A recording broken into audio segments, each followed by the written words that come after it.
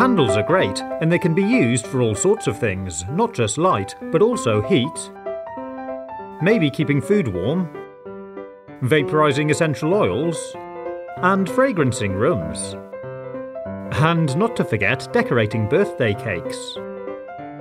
But today I'm going to show you a really cool trick for how to turn a glass of water into a candle.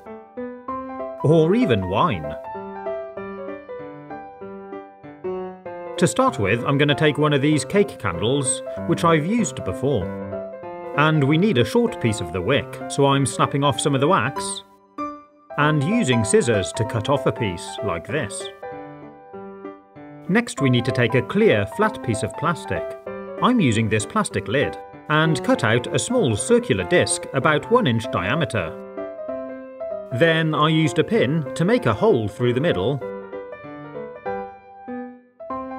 and I'm threading through the candle wick which we cut off earlier, so it should look like this.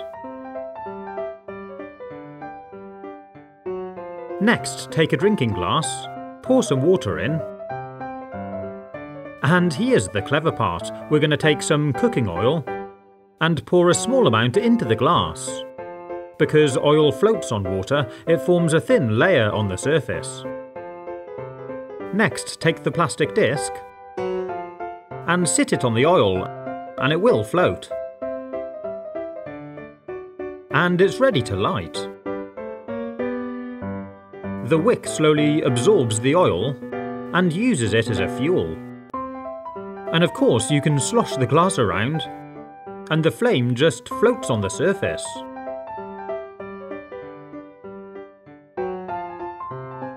So I made one in a wine glass, which is really cool. I could of course filled it with wine, but that would have been a waste. So to make the water look more like wine, I tipped in some red food colouring and gave it a stir. And there we go, our wine candle illusion. We can tip and rotate the glass and push the flame around.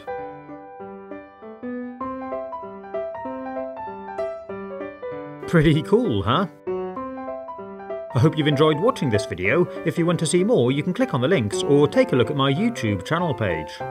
Stay safe, have fun, and as always, thanks for watching.